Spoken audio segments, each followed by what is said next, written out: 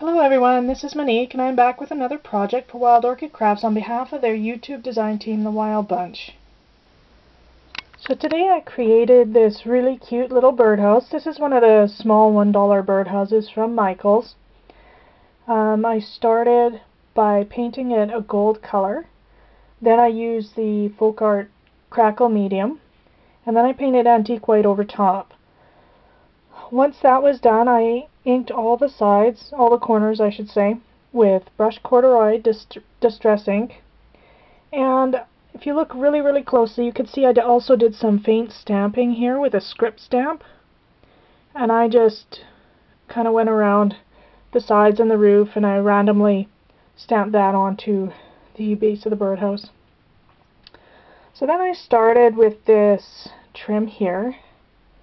It is the natural cotton lace that you can find in the Wild Orchid Crafts store. So I glued that all the way around. On top I added the flat back ivory pearls. And I believe this is the 6mm. Yeah, this is the 6mm. I actually got this as a gift, but I wrote the code on here. I also added the 6mm pearl trim along the base here as well. So after that was all done, I started layering with a variety of flowers and leaves from Wild Orchid Crafts. I used 3 different sizes of the leaves. I used the 30mm, the 20mm, and the 15mm. So here on the front you can see that I've used 30 and the 20mm. And this large flower here, actually I just stuck mainly to the open roses. This one is a 20mm sepia brown. And then I layered this one here is the 15mm dove gray, followed by one of the 15mm, sorry, no, that's not 50, that's a 10mm Aqua open rose.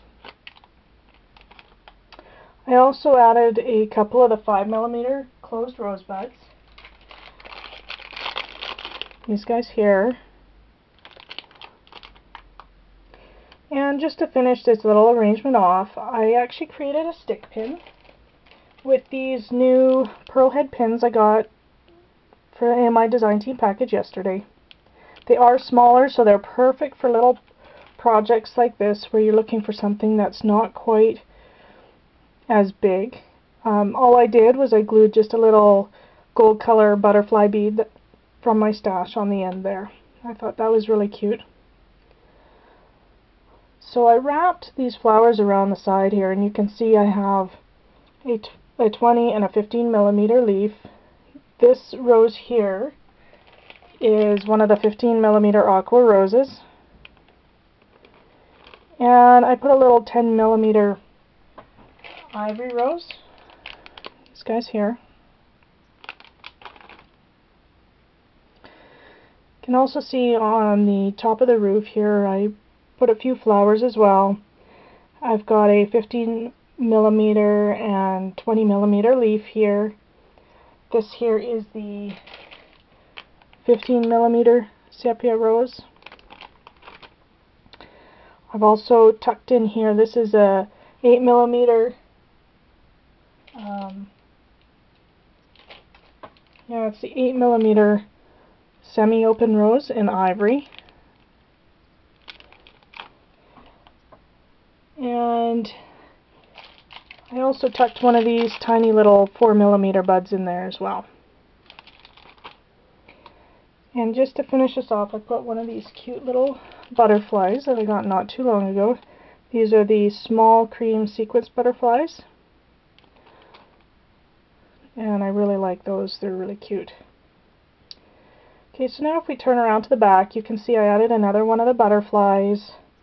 There's a couple of the 15mm leaves here, as well as a 15mm Aqua rose. This is a 20 and a 15mm leaf.